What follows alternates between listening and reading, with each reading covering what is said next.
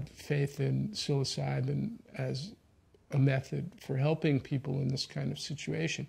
But just that the effect was so palpable was astonishing to me. It was beyond my wildest expectations. And I was just so happy for Annie and so grateful to Charlie and the other people on the staff who made this possible.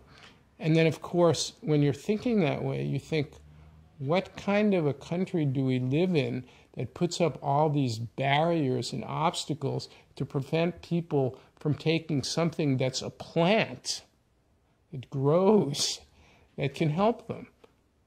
But, you know, you can drive yourself crazy asking yourself questions like that. And I thought, well, Annie was able to take advantage of Charlie Grove's efforts to get this study legalized, and I should just be grateful for that. And I was just so happy for her because, you know, to have, as she said, to have the study and get the placebo when she thought she was well, and then in the interim of the 2 weeks or however long it was, to find out that she wasn't in remission anymore and was once again facing a much earlier death than she had any belief that she was going to have.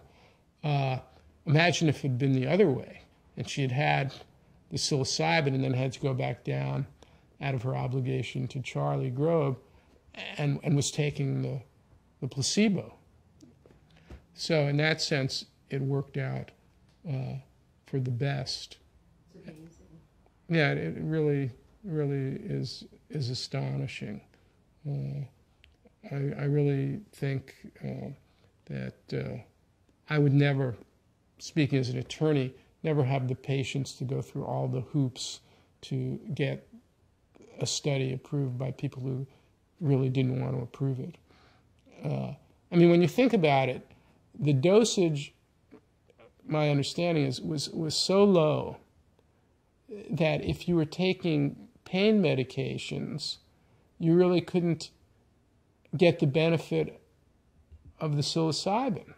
So as Annie mentioned, somebody had to forgo taking the pain medications, which they needed, in order to participate in the study. Well, that's almost like people are trying to set up the study for failure. I mean, this isn't Charlie Grove talking. This is just my opinion. And I'm not a doctor. I'm not a psychiatrist. But this is just, seems to me, common sense.